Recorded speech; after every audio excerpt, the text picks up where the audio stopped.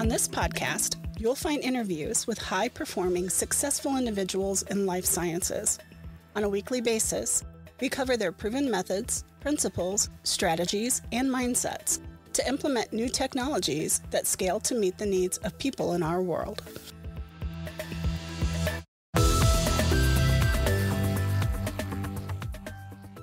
Hello and welcome to the Life Science Success Podcast. My name is Don and I'm your host.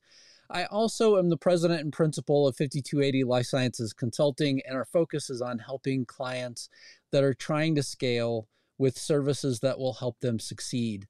I have an ultimate guide to OKRs. If you're looking to implement metrics in your organization, this is an excellent way to learn how to do it and how to overcome barriers in your organization. With that, on the Life Science Success Podcast, my guest today is going to be Laurie Schloff. Laurie is a lifelong corporate communications coach to professionals who are who use speaking as a tool for success and results. She specializes in developing valuable programs for financial and biotech fields. So welcome, Laurie. Oh, it's a pleasure to be here. I love your show. Oh, thanks so much. Yeah, I greatly appreciate that. And I've tried really hard to just make sure that people have an opportunity to, just see what's out there in terms of the things that are in life sciences, and communication is so important for everybody, I feel like, in this field. So yeah, thanks so much for being here. Yeah, there's a huge relationship between success and one's communication abilities. And that's really at every level, within your team, obviously with clients, because when they decide whether to partner with you or the company down the street, right, often the decisive factors, who do they find most clear? Who do they find most approachable? Definitely in terms of the career ladder, the higher up you go, the more your speaking and communication abilities matter. And I love my life sciences people, and the reason is simple. They're doing great things. Yeah, so I actually just earlier this afternoon, I was talking to somebody who has an early stage drug that's just getting ready to head into clinical trials. And so, great to, help companies that are at that phase. And then also, companies that are looking for investment, they've got to be able to break down the communication into a level that people can more or less connect with, right? And that's the biggest challenge that I continually see in the field, is that, most people struggle with that aspect of it. Yeah, it's like a different headset, being a scientist, being a researcher, and then having to talk to people who don't have that mindset, and they're so important to you. You need their dollars, their advice, their business advice, and you do have to learn a different way of communicating. When you're not, for example, you might start with the big picture, not the facts. Yeah. You might leave out details, and that feels really uncomfortable to some of my scientists and researcher clients. Yeah, it's funny because I've seen there's like consultant models where they show like almost like a pyramid, right, of communication. Like you're leading somebody towards an upside down pyramid towards the point, that way, where you're starting sort of, wide or broad, and then, kind of, honing people in. But it's so hard, I would imagine, to go from that whenever you have more of the details. So yeah. Yeah, I mean, and it makes sense. If you're a scientist and you've been researching a cause of, childhood liver cancer for a decade, you're dying to share the details. But the investor really just wants to hear what the bottom line is. So it's different. And you know what? It's not for everyone. So people do have to carefully consider if they're going to go from medicine or research or science or academia into the corporate world. Those are some of the things to think about. It's a different way of looking at what you do. Yeah. Yeah, I completely agree. So I kind of started and jumped right into your topic being communications, but I mean, would you mind just sharing a little bit of the details about yourself with our audience? Sure. So you would call me a corporate communication coach. I focus on helping people to use how they come across. And some of those elements are how they message, how they structure and organize, the wording they use, then delivery, which refers to your visual image, your nonverbal behavior. You have no idea, Don, how difficult it is to get people to look into the camera when they're talking. Well, maybe you do know. Right. Um, and then there's the oral image. I'm actually a speech pathologist by training. So how people sound is also a very important factor, the ability to hold attention. And by the way, that's another issue with some of my researchers. They don't want to sound enthusiastic. Why? It's the opposite of clinical. So for 25 years, someone has sounded kind of, very low key. And all of a sudden, in order to keep an investor's attention, they have to sound different. Yeah. And for some people, it's a pretty easy transition because they lean that way anyway, personality wise. And for others, it's very challenging. Yeah, it's funny because I have friends that have to do video quite often in other industries, and they have to do this whole thing to like hype themselves up before they get in front of the camera. What you see right now is this is me. So I haven't, sort of hyped myself up or anything like that before I got on camera, but I'm naturally, I would say, curious about a lot of the people that I interview. Yeah. Yeah. And you also have good facial expression, again, which is the opposite of, let's say, working with a physician. I work with many physicians who go into business, and they often, not always, do lack some facial expression because they don't want their face to give away bad news, let's say. I'm just giving that as an example. Right. Yes, I have a bit of that poker face as well. Right, which isn't great. For the two elements you want to convey are competence, which usually is no problem with the people in life sciences, and warmth. So our research in our field, which has been going on now for at least 50, 60 years, indicates that those two elements always come into play. Are you likable and are you competent? Mm-hmm. Yeah. Well, it's funny that you mentioned that the speech pathology part, because I sort of frequently on this podcast, there are things that I flub just quite often. And I sort of tell everybody that if you're listening here, you're going to get this pretty often from me because it's just naturally me. And I typically don't go back and edit it out or anything like that as well. But the Northwest Indiana part of me also makes me struggle a little bit with putting certain words or syllables together as well. And so it's just, I mean, people get me as a part of the show here, and it's just kind of how it goes. Well, I think you have a lot of strengths going for you. And yes, we do speak like people where we grew up. And, that's called a dialect. And that's a whole field, that's a whole show in and of itself. There's prejudice for and prejudice against certain dialects. Sure. So, if a client comes to me with a British accent, he could be spewing nonsense and it sounds very, very classy. Yeah, I tell people that too, that, oftentimes I feel like the British accent, seems to raise your overall IQ, whether or not if it is making sense or not. That's a really good way to put it. But it's a controversial topic because we do want to appreciate diversity, but we also want to be understood. So I do work with a fair number of non-native speakers of English who want to be more clear, better understood. Yeah, makes sense. So what put you in this field? Gosh, it's a lifelong interest in, I guess, the combination of three things: communication, helping people, and also creativity, because I get to customize programs for teams and individuals, and I like using my noodle that way. But, solving the puzzle of what's going to be most helpful to a particular person or team.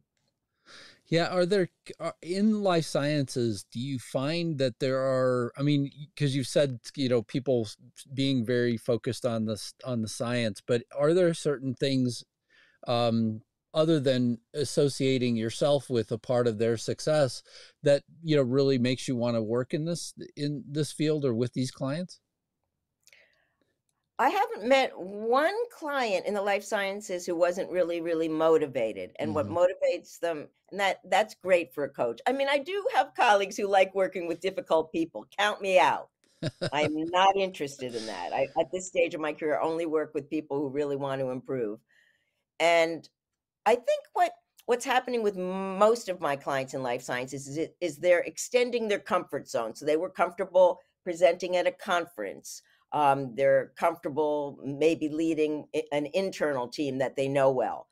But when it comes to speaking to a board, that might be new. Hmm. Or obviously, we've talked about raising money, a road show that can feel really, really new. Having to defend yourself, you know, without being disagreeable Right. can feel really, really new. And also just having to have this presence, Mm. that might, I've worked with a few scientists this year who they were it was okay. I hope this isn't obnoxious, but they were practically Nobel Prize winners being nerds. Ah, But having that image isn't that comfortable for a lot of people who are going to invest in them. sure. So so I hope I didn't offend anyone. I mean, I love people who love what they do. I'm a speech geek nerd myself, so it can happen in any field.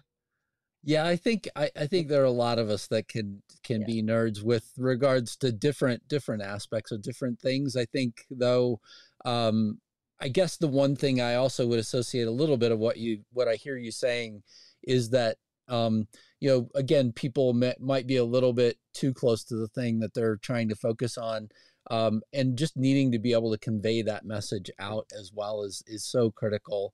Um, what put you in this field? Why do you focus on financial and biotech field? Well, I think a lot of times when you have success with a certain group, that group gravitates towards you. Mm, So people in my kind of field, what we do is we have, I would call it projects. So recently I had a big project with Biogen, and I have another big project with Johnson and Johnson. So then you get to know your clients really well. So it's sort of word of mouth. And if you love working with a certain field and they like you as well, then it tends to build. yeah. Yeah, I mean, it's one of those things where I've found that, word of mouth of one client definitely, sort of helps to lead to the next one as well. And also once you've built the relationship and people know what to expect from you, it's a lot easier to find additional work, at any one client as well. I completely agree. Yeah, and again, just going back to what I said, I feel very blessed that I'm helping people to communicate about things that are so very important. Yeah. And so, what sort of things does your company Partners in Communication do with clients? Okay, so maybe I'll give a couple of examples. One very comprehensive program I did recently for a healthcare related company, not necessarily life sciences, called Commonwealth Care Alliance. They're involved in all sorts of programming for low income folks in many states in the United States. Anyway, so the leaders wanted the managers to be better at what they called executive briefings. So they had me develop a program called Communicating for Impact and Influence. And just again, you asked me, what I do. So I created a whole video series for them. They would watch it before they came to the live, I shouldn't say live, the virtual class, and then we would practice. Okay. And then they would do peer coaching with each other. And of course, the goal was to implement the strategies, organizing your thoughts, influencing, running meetings. Well, that's a hot one. How to have engaging meetings where everyone's included. I did that program today. Obviously, the goal is for the company to see results, that meetings are better, presentations are better, senior people are very happy because everyone is be brief, be bright, be gone, give me the bottom line. And overall, what I do is very visible. It is not mysterious. So it's not unusual, Don, for me to meet someone on a Monday who has a big talk on a Friday and to get a text that they did much better, because they practiced and had the coaching. So is most of your work virtual, or do you do in-person coaching as well? Pre-COVID, I would say it was half and half. Mm-hmm. Or maybe skewed more towards running around Boston and running around the country. I've elected to be 90% Zoom. Now, if a client says to me, like Biogen recently said, they want to have their people in person and do an offsite, of course, I'd be delighted to travel. But I feel like for some reason in my field, the virtual coaching works very well. And a theory I have is in a field like communication, kind of being really close to someone, like really seeing you up close is very helpful. Yeah. Yeah, I agree. So as you were going through a bit of your discussion on the training that you've done, the one thing that I remember somebody did for me years ago was they had us sort of prepare a talk and then go be video recorded. And I remember how terrifying that absolutely was, getting in front of a camera. I was like, I'll take a room of 100 people or more any day of the week. And don't aim this camera at me. But then now I find it interesting that, almost all the time, just like now, we're having conversations with the camera more or less. Yeah, and you've become so good. You're so comfortable, so steady. You're obeying the 3 S's. So my field's all about technique. So the 3 S's are take up space, be stable, every movement is purposeful, and be symmetrical. So symmetrical means that your beard is even with the center of your body. Even Now, with there's my nothing shirt. wrong with tilting your head occasionally, but for influence, we do want to be centered. So you're obeying the 3 S's. Little did you know. Little did I know. Yeah. And then, I mean, the reason why I asked about the in-presence thing is that I've also been a part of like larger corporate communication events, both with General Electric and then, one other one with a kind of, other group that had, a group of 5,000 people that they wanted to get energized before Whoa. the main speaker hit the stage. And the one individual that had that job of energizing the crowd came out and almost was like me, talking on stage, and they were like, yeah, that's not going to work. so they, they hired him a communications coach, more or less, to, this is what you got to do to get people amped up as well. Yeah. Well, that's the big thing.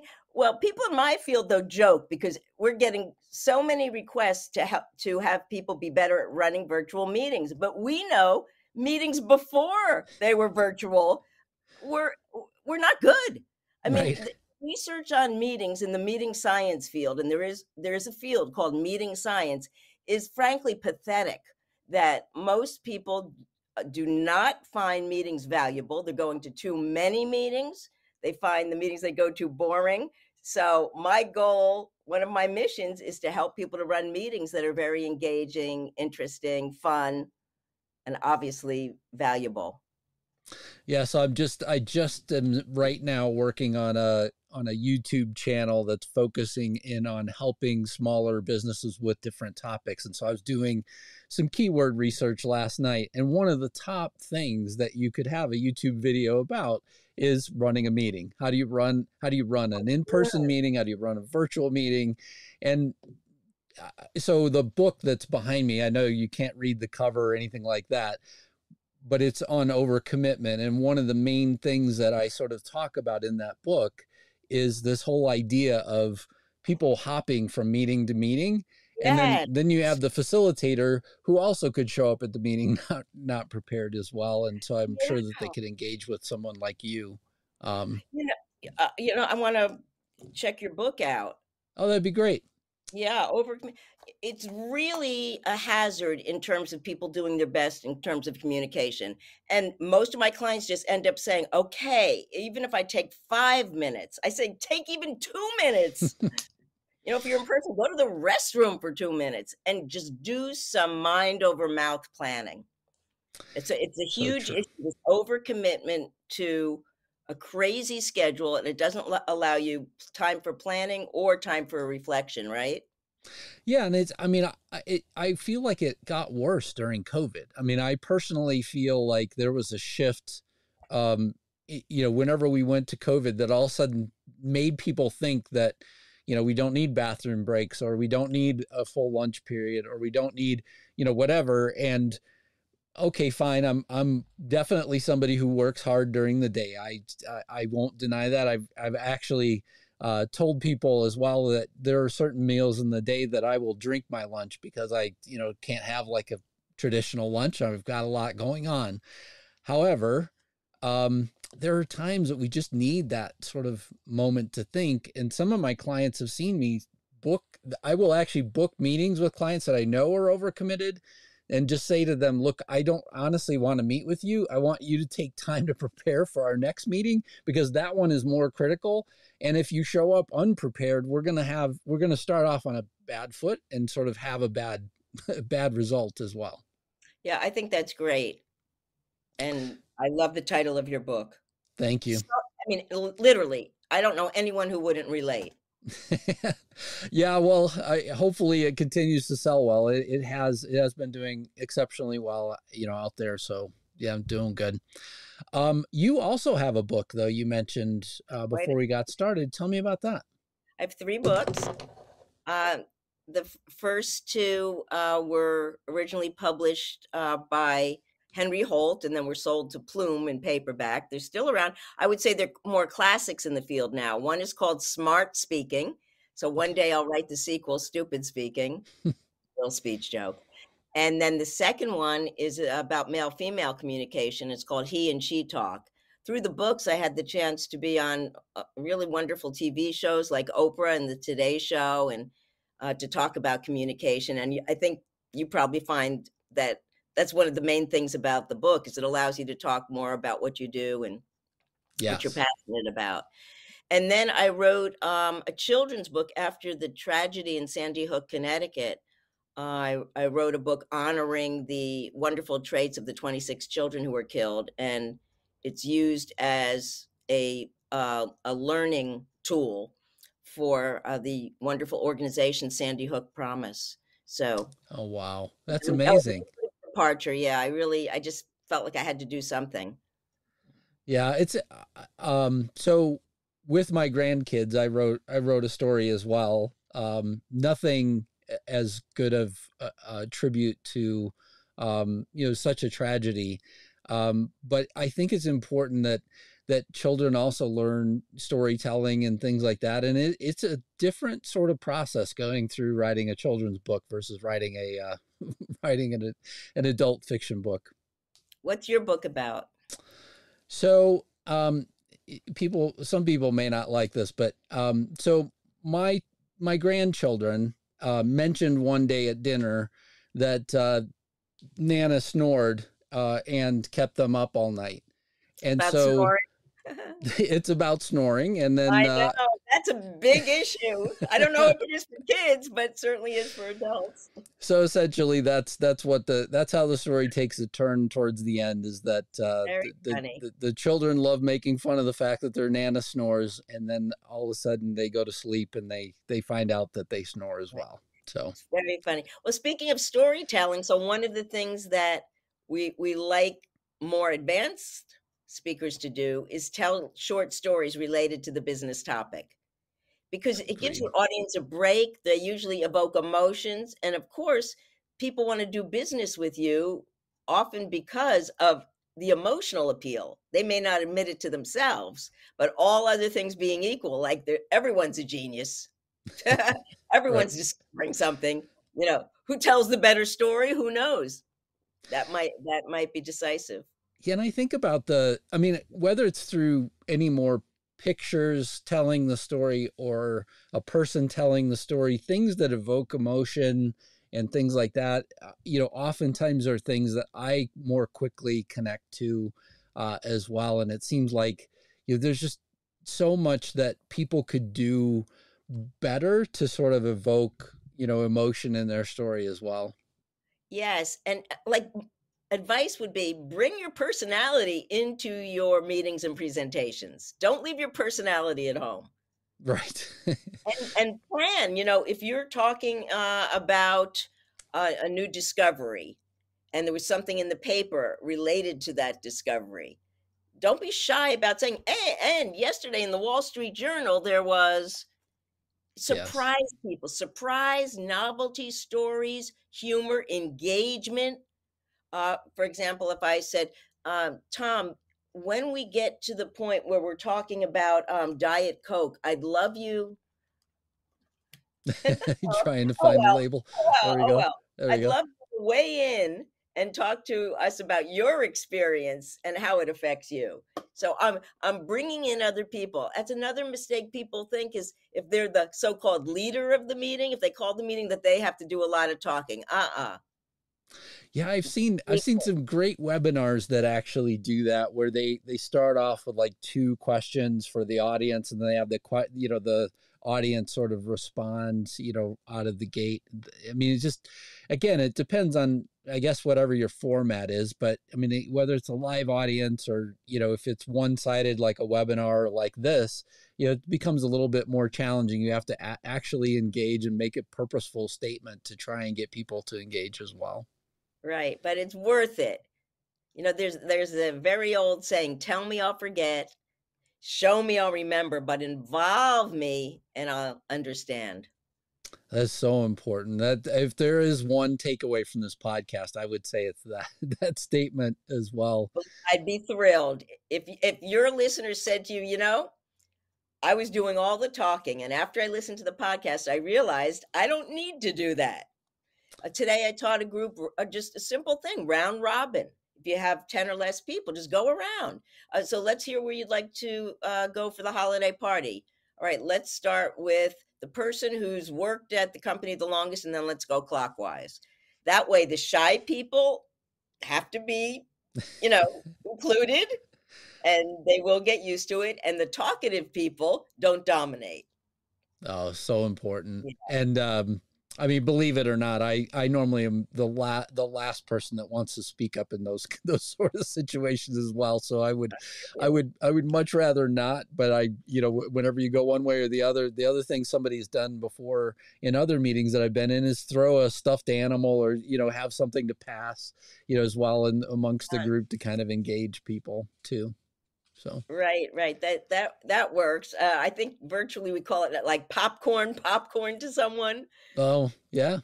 I like throwing stuff. I tried an experiment that my daughter, who's on my team, who's into improvisation as a tool for communication, and in person they throw a ball, and each person has to catch it and then throw it a different way to the next person.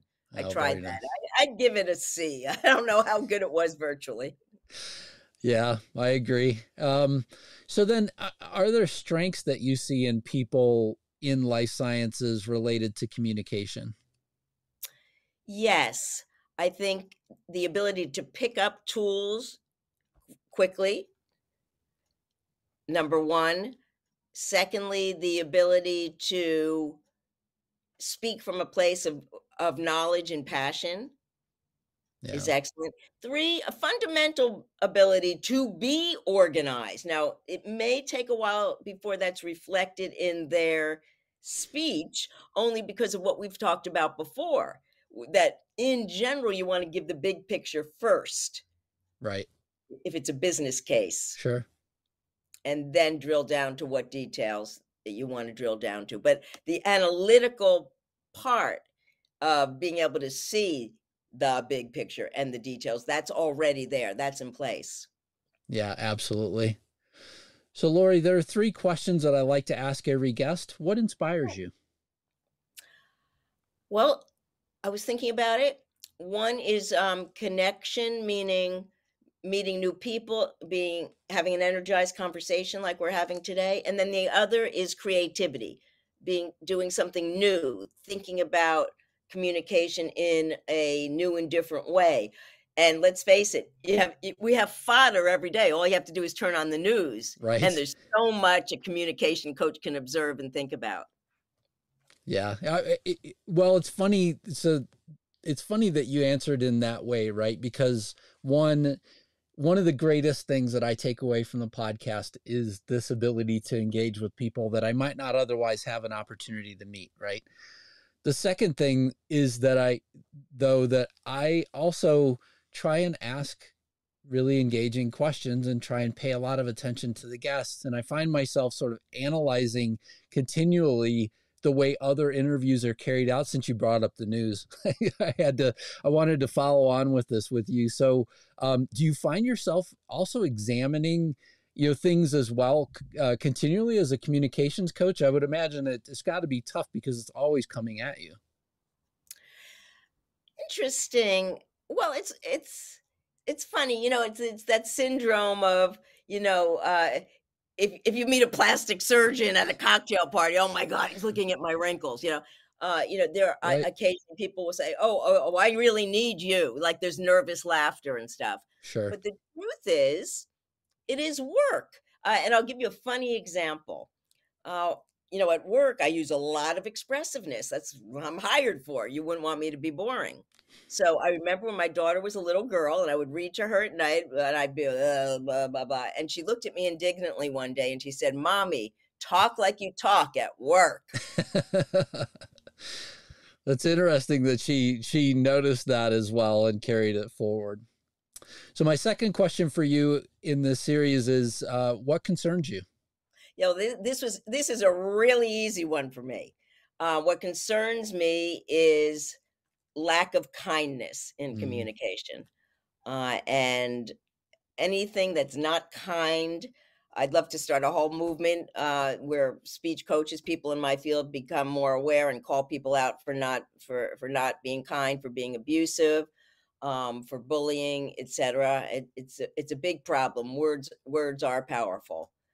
And then I guess the flip side of it would be how to promote and teach people, especially little kids who are, very influenced, about kindness, what helps people, what hurts people.